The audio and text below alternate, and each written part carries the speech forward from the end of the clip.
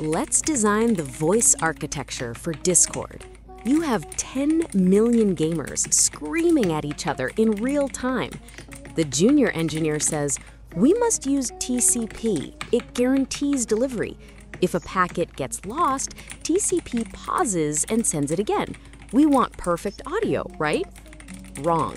In real-time communication, reliability is actually the enemy. If I say hello and the packet gets lost, TCP stops everything to go fetch it. By the time it returns, the conversation has moved on. You get lag, you get buffering. So Discord uses UDP.